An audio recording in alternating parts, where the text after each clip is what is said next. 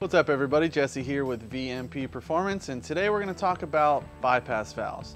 Now there's two types of bypass valves we use here with our superchargers. We're going to go through the standard option and then we're going to go over the low vacuum bypass valve that you're going to see on vehicles with big cams. So what does a bypass valve actually do? We've got an example here for you on the bench. This is our Gen 3R head unit. You can see our bypass valve is mounted on the side of the supercharger attached to the shaft, which operates a butterfly valve in the supercharger itself. Now we're going to move to a quick animation and show you how this all operates.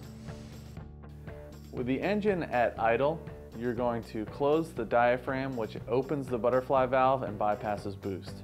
Now at wide open throttle, it'll close the butterfly valve and create boost. So now that you've seen the standard operation of our bypass valve, we're going to go over our low vacuum bypass valve. We've got two examples here on the bench with our standard and our low vacuum. You can see there are some modifications done to it, so if you receive one with this nipple gone, that is on purpose. So this low vacuum bypass has a much lower diaphragm pressure, which means that lower engine vacuum can operate it much easier. You'll see lower engine vacuum with a set of cams.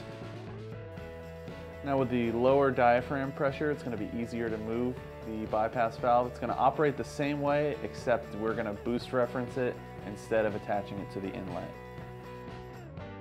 All right, hopefully that's cleared up any questions you have about bypass valves. If you're interested in a low vacuum bypass valve for your setup, be sure to give our sales and support line a call. We'd be glad to go over your build with you. And as always, be sure to like, share, and subscribe to our Instagram, YouTube, and Facebook.